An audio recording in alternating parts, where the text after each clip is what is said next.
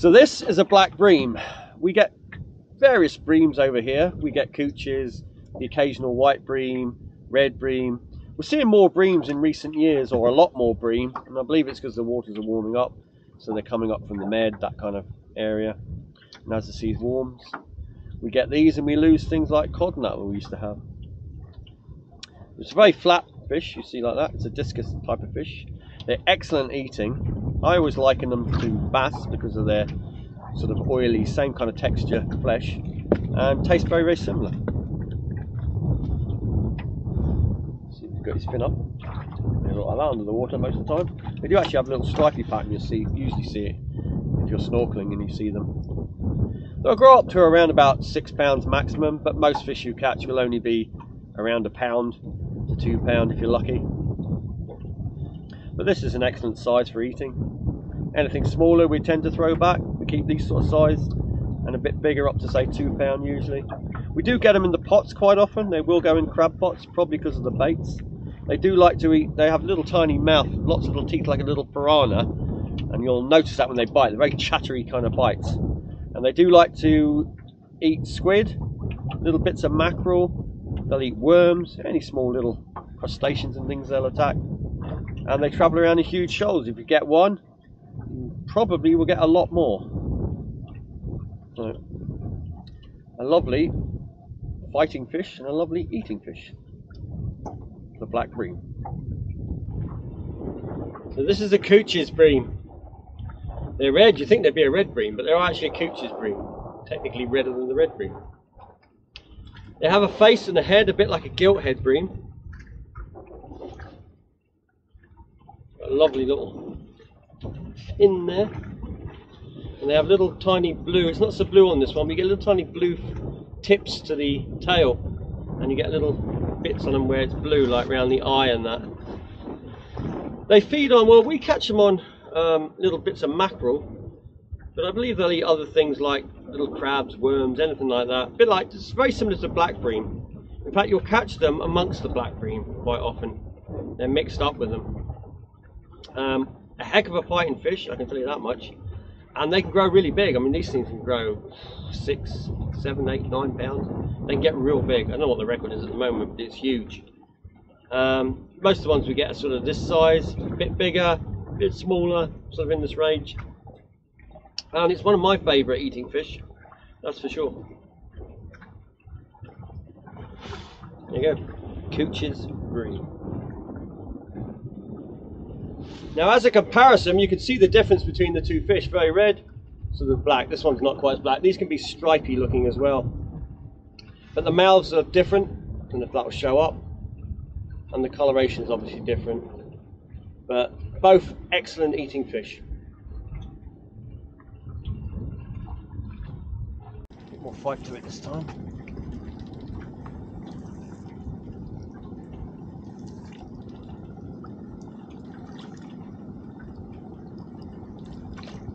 Target species.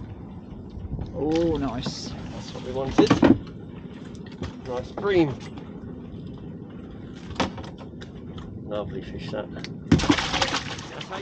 There she goes again. Don't catch the jigs or it'll be a right old mess. Oh, I'm getting bites as well now. Yeah.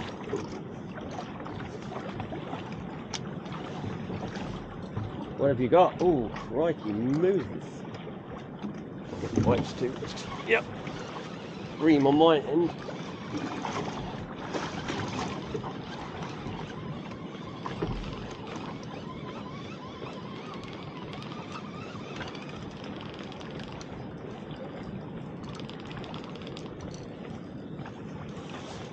Oh, that's a belter. Look at them two. Yeah. Yeah. Yeah, of course yours is bigger, I know.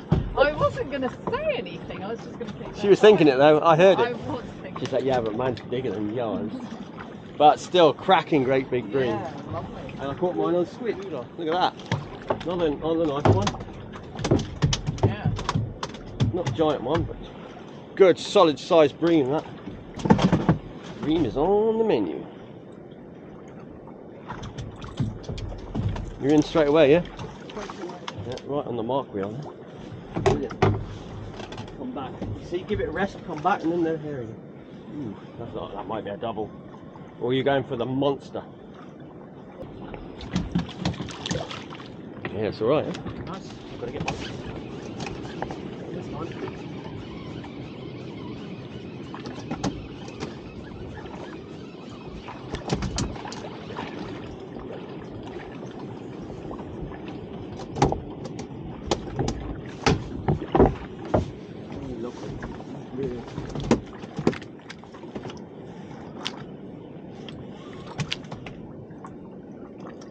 Lift it out before it's hanging up. Okay. Okay. Come on.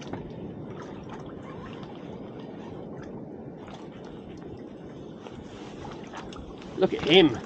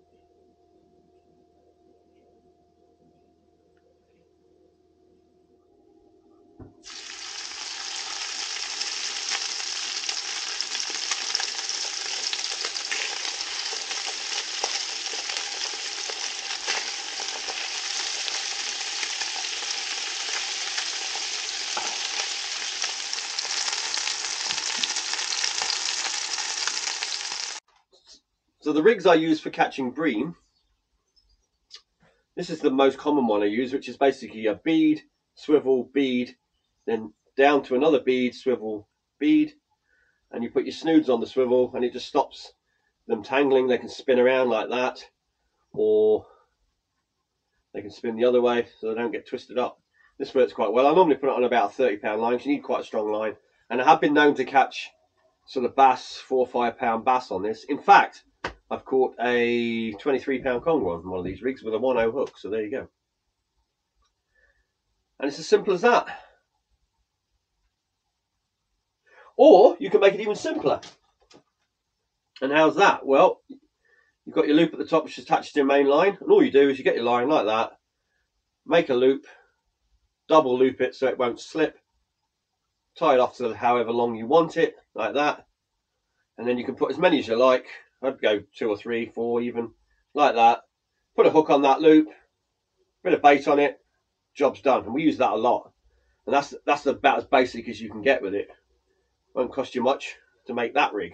Now, use heavier line, like I say, because you will get other fish will grab the bait sometimes, like maybe a large bass, maybe a large pollack, that kind of thing.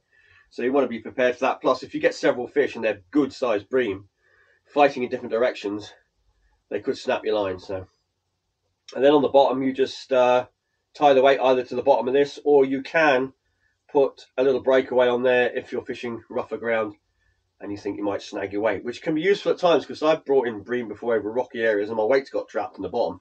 In fact, there is a video where we lose a gilt head. Same thing happens, weight went into the bottom, I tried to pull it, it jolted out, but it jolted the fish off. And that was the end of that gilt head. It was gone, it got away. The one that got away. Now for bait wise, you would use, well, for bream, black bream, you can use mackerel pieces, squid, scallop frills is a very good one, and ragworm will catch always. Same as with the cooches, most of the ones I've had have been on mackerel pieces. But another method I've actually caught cooches bream on is little tiny spinners like this. If you want to go out and fish really light gear, you know, little spinning rod, little telescopic rod, easy to carry around, little fixed spool, little spinner like that. You can have loads of fun with that. Chop them out. If there's cooches out there, you will catch them, but you'll catch things like pollack, mackerel, that sort of thing at the same time. So it mixes it up a bit.